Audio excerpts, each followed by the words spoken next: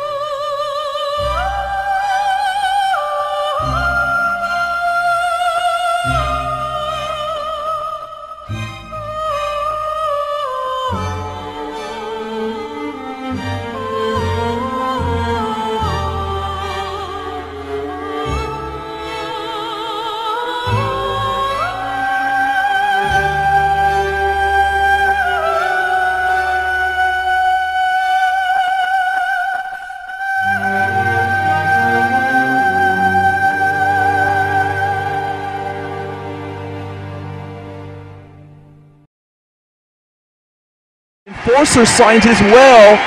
Welcome back, Ursula. Oh, wait a minute! Wait, on the stage, that's Pink Angel, and who's that?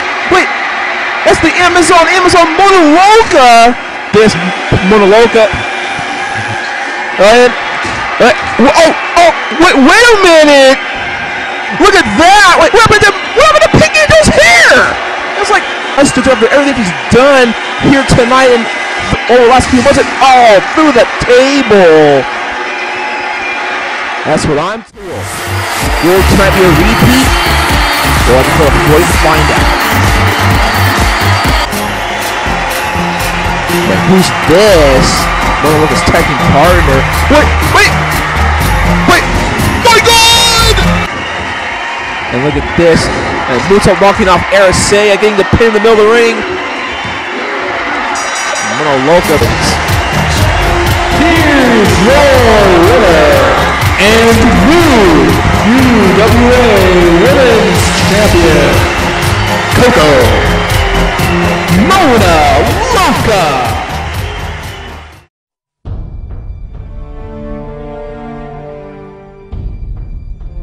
What? You've got to be fucking kidding me! Where does Pink Angel get off actually thinking she can pull off this kind of shit?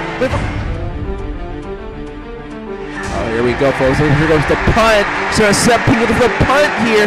She thinks that this can be lights off for good for once. Oh, wait a minute!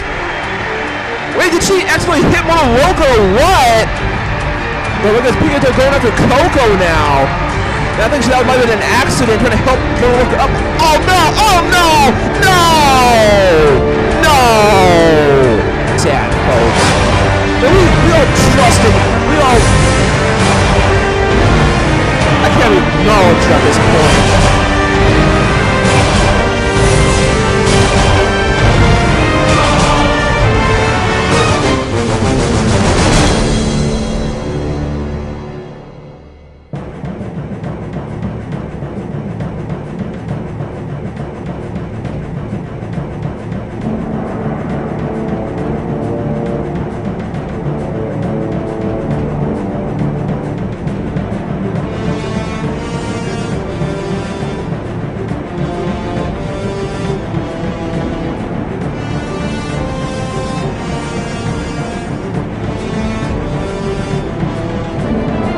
Another huge tag team match after the card of Pandemonium.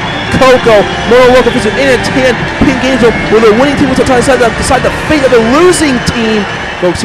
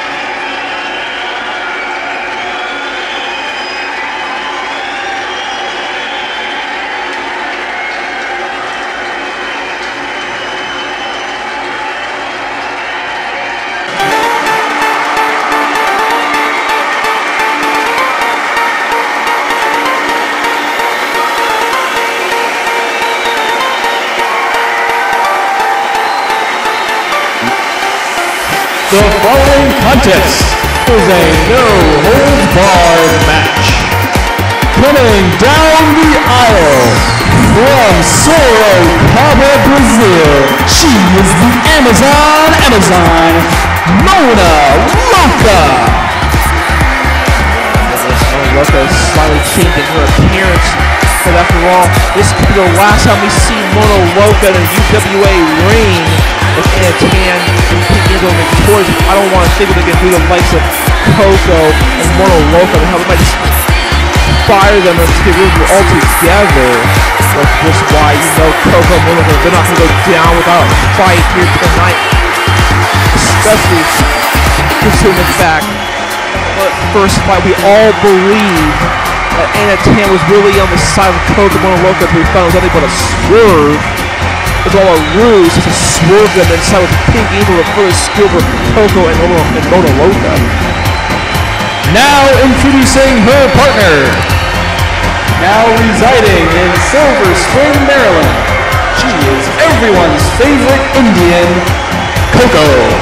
The last year after Pandemonium, Koko denounced her wrestling career, just calling herself this Courtney. It wasn't until she was taken out of the picture by Stacey Hardy, that Beach Party Slam Master, that she had some time to think, going on a vision quest, and according to Koko, pretty much informed Koko that she had to come back to the UWA to see that Pink Angel is no more here in the UWA. Gosh, not even acknowledged as a human being at all in this matchup. Now introducing their opponents. From Seoul, South Korea, she is the Asian sensation, Anna Tan. You saw what she put Koko and Mono Loca through back in that video package. Speaking of that video package, you saw what Pink Angel put her through. The question is, despite that, I guess I would say even that was all part of the swerve. And Anna Tan's store, which I say that trash of a human being, had in store for Mono Loca and Koko with the assist of Pink Angel back at Love at First Fight.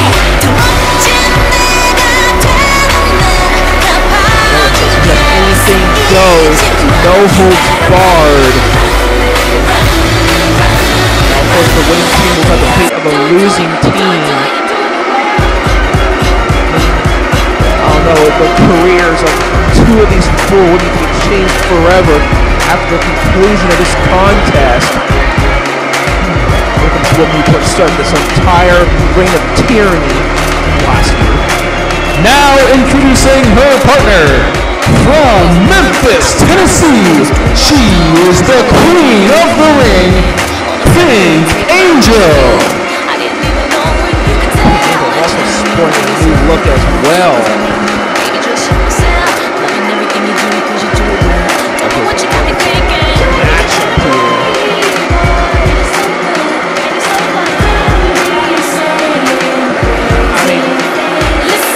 I don't even know how the enforcers can tolerate Pink Angel.